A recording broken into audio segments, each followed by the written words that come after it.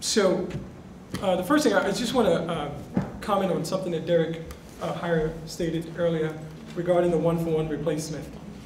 I think that that needs to sort of be problematized because because first of all, DC has adopted the one-for-one replacement in the New Communities policy program, and I believe that it's also sort of been emphasized in the Choice Neighborhood initiative that was intended to sort of counter the negative aspects of Hope 6. So while there's a lot of disagreement on what one-for-one replacement means, let me tell you what I think it means in Barry Farm.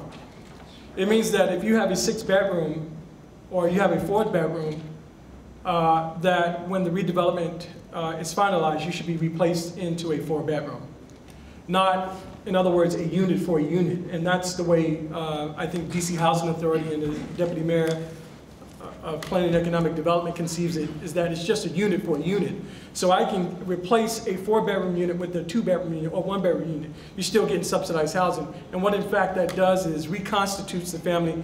It reconstitutes the kind of families that we want to be part of this inclusionary model.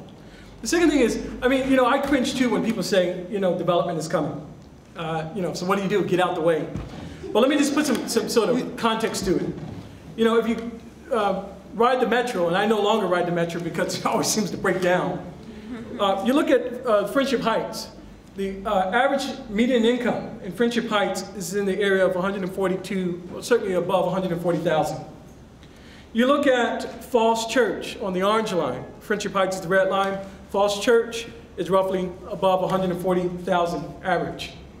But you take it Congress Heights or Minnesota Avenue Station, metro area. And the median average income is roughly 30,000 or less. So there's a major discrepancy or difference in terms of the wealth that's in the district, right? And so Nazir was right to point out that this is one of the most unequal cities that we live in. But the development is chasing those with that disposable income. And so you can't sort of build that much in sort of what we call the mainland in DC. So the only area to rebuild is east of the river, right? Because there's just a lot of real estate available for you, and certainly there's also a lot of public housing. Now let me just get to, really quickly, get to a third point. As a culture anthropologist, I'm interested in constitutions of culture. I'm interested in the integrity of culture. I'm interested in cultural values. And one of the things that I said earlier, I think we need to sort of provide a sort of counter-narrative. We need to challenge the narrative around cultural pathology. But we also need to decolonize the narrative. And here's exactly what I mean. This is exactly what I mean.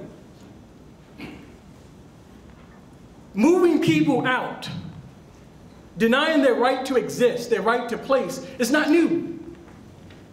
It's part of the origin myth of being Western. You might find some similarity in it with Manifest Destiny. You might find some similarity in the Western expansion. All right. Right? So part of the culture integrity and keeping cultures intact is the ritualization of these ideas. And the constitution of being whiteness means that you have to devalue, since we're talking about the concept of value, you devalue what you want to conquer.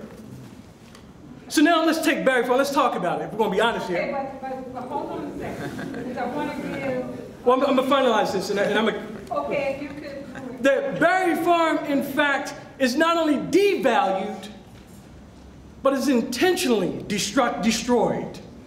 Because it helps to serve a role in this ritualization, this manifest destiny, this conquering the untamable.